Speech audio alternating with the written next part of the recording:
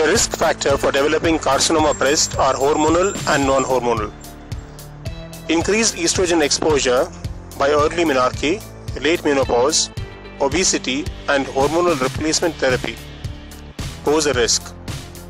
However, it is protective to have long lactational periods and exercise.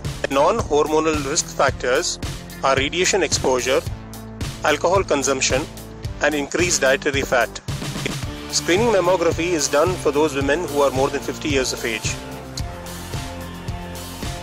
It is doubtful to do screening mammography in women who are less than 50 years of age because the breasts are usually dense and they could be false positives or wrong interpretation, and younger women are less likely to have carcinoma of the breast.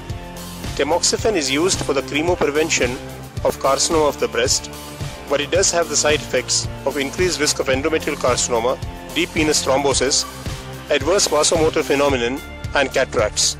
Prophylactic mastectomy removes the breast tissue but not all of it, and there is a poor quality of life after the mastectomy. BRCA1 and 2 are tumor suppressor genes which are expressed in an autosomal dominant fashion. Loss of both alleles is required for the initiation of breast cancer. Carcinomas associated with the BRCA1 gene mutation are usually invasive ductal carcinomas. They are seen in early age groups, bilateral, poorly differentiated. By immunohistochemistry, they are ER, PR and Herceptin receptor negative and usually associated with malignancies of the ovary, prostate and colon. Since these tumors don't express hormone receptors, chemoprevention is not useful. BRCA2 gene mutation in males increases the risk of CA breast to 6%, 10 times more than usual. In females, carcinomas associated with BRCA2 gene mutations are well differentiated invasive ductal carcinomas which are bilateral.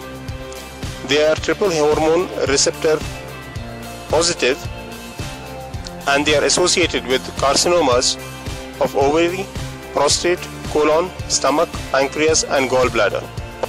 To reduce the risk of carcinoma breast in those affected by BRCA1 and 2 gene mutations, one can offer bilateral prophylactic mastectomy.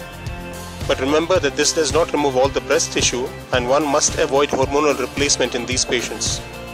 Bilateral salpingo-oophorectomy is also offered, but the quality of life is reduced.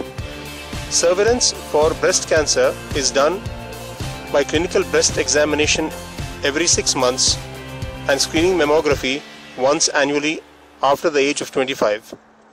Chemoprevention with tamoxifen is useful only in those cases which are ER positive. Ultrasound of the breast is used to resolve equivocal mammographic lesions. It is also used to define cystic lesions, to demonstrate the quality of solid lesions, and in intervention radiology to guide biopsies. If the physical examination and mammography is negative, MRI has a very low probability to detect a lesion. MRI is used to diagnose carcinoma in high-risk patients, to find an unknown primary in lymph node positive patients, to assess the response of the patient to new adjuvant therapy. It is used to select a breast for partial irradiation and also to assess recurrence in a treated breast.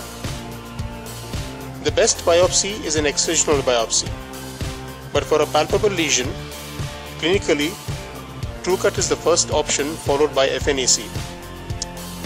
For a non-palpable lesion, 100% accurate diagnosis can be achieved by TrueCut biopsy using ultrasound, mammography and stereotactic techniques.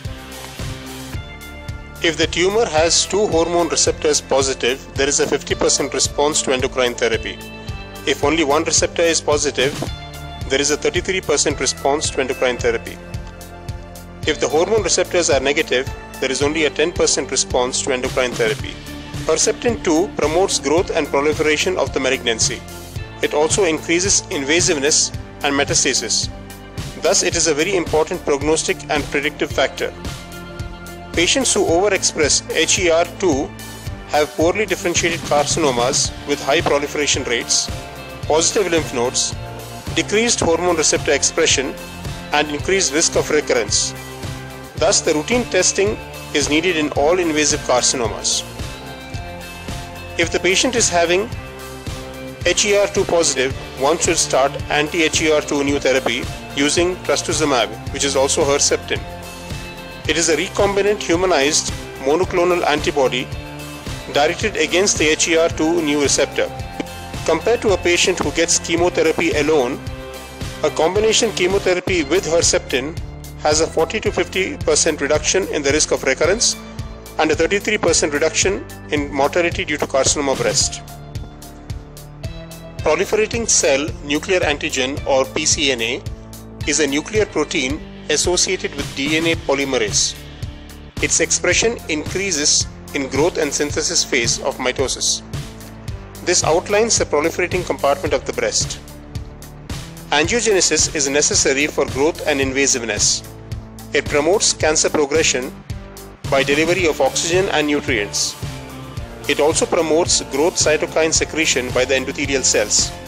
BCL2 inhibits apoptosis, whereas BAX is a death signal protein. A high BCL2 ratio would mean high-grade malignancies having axillary lymph node metastasis and reduced survival, whereas a reduced BAX would mean axillary lymph node metastasis and poor response to chemotherapy with reduced survival. The fun facts are that although there are a wide variety of biomarkers, they do not improve the accuracy to assess the prognosis, and they can't predict the response to therapy. Therefore, the biomarkers used clinically are the ER/PR receptors and the HER receptor.